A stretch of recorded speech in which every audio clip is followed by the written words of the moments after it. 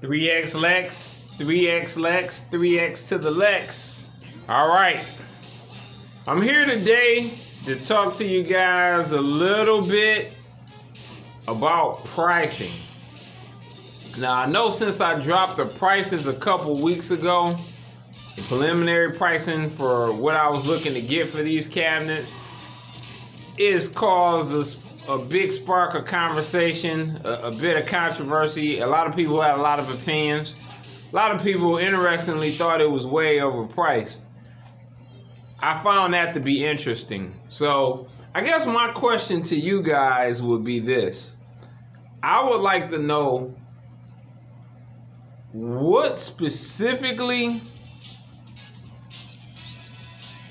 pricing and package wise are you guys looking for? Are you looking for more cabinets on the lower end of things performance wise, or on the higher end of things performance wise?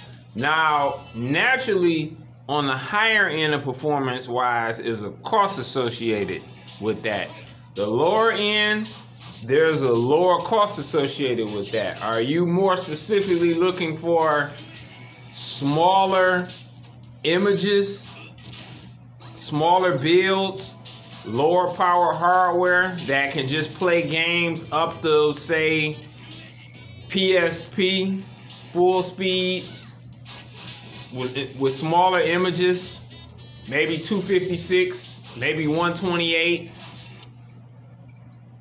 How much are you willing to sacrifice to have a lower price arcade cabinet? That's what I'm willing, that's what I want to know. How much are you willing to sacrifice to have a lower price arcade cabinet? Are you willing to accept a much smaller build and image of, say, 256 gigabytes, only up to PSP, no 3D MAME games?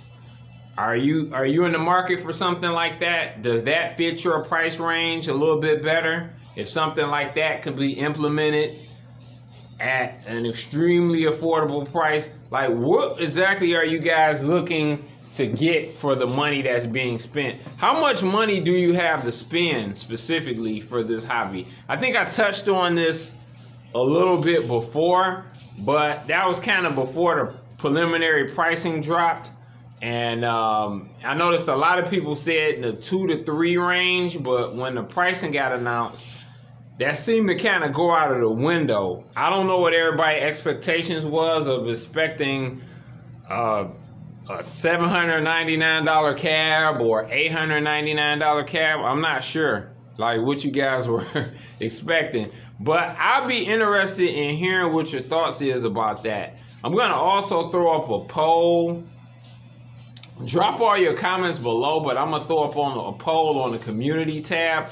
I want to know specifically, are you looking to get a lower powered, smaller build system with less games, less performance, as long as the price is affordable and it's a big playable cab? Is that what you're looking for at the lowest price possible, or are you really looking to get something more on the mid to upper higher level price range, and you don't mind spending any money, much more money for it, is what I'm trying to say. You don't mind spending money for it.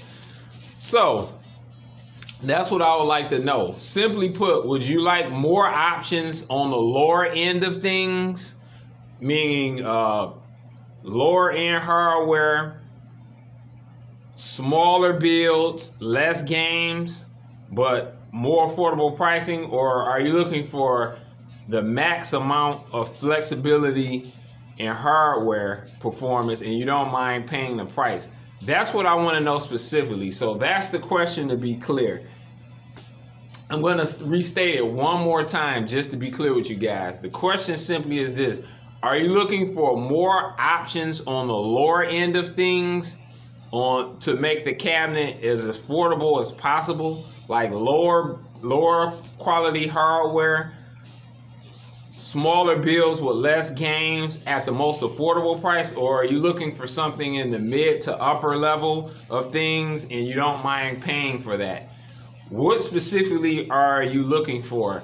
Answer that question below, and I'm also going to drop something on the community tab. I'm going to drop a poll, and I want you to vote on that too.